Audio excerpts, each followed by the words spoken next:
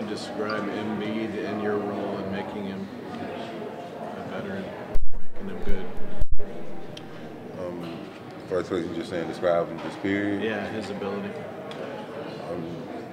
JoJo has a lot of talent. JoJo can be as good as he really wants to be. A 7', 7'5" wingspan, good handle on the ball, good touch around the rim, nice jumper as well.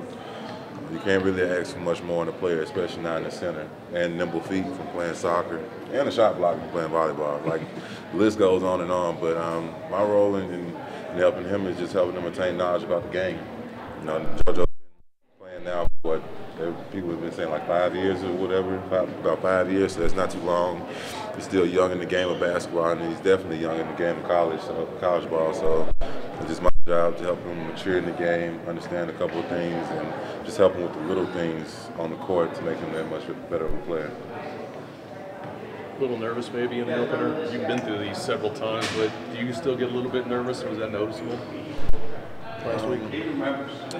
To be honest with you, I wasn't too nervous last week. I think I was anxious, very anxious to go ahead and kick off the last season, especially my last season of college ball. I never had this experience again, but I'm not really too nervous. Not really too nervous right now.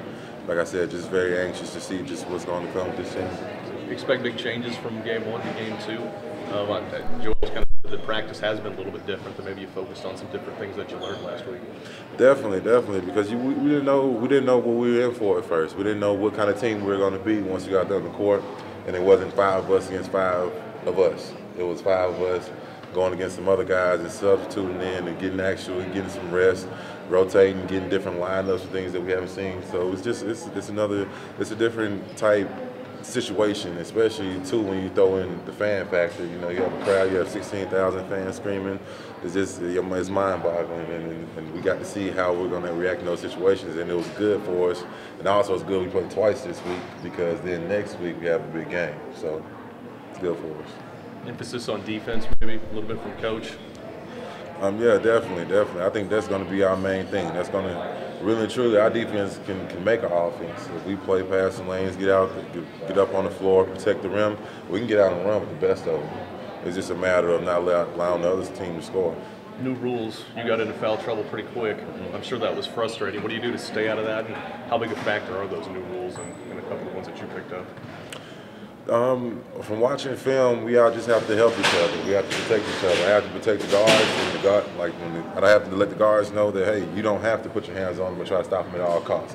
I got your back on the backside, but at the same time, the guards have to let me know that you don't have to. We're not going to allow you to pick up easy fouls. We're going to lock up out on the perimeter, and we're all going to do our jobs. So it's a team effort. You're getting better with team defense and help side and things like that. Do you think you and Nadir are going to be huge, like next week, in all the big games? Are you going to have to talk to the young guys? And how are you asking that question? Are you saying we're going to be big, like as far as being vocal or as players? Yeah, I mean both. When you Both. play somebody like Duke.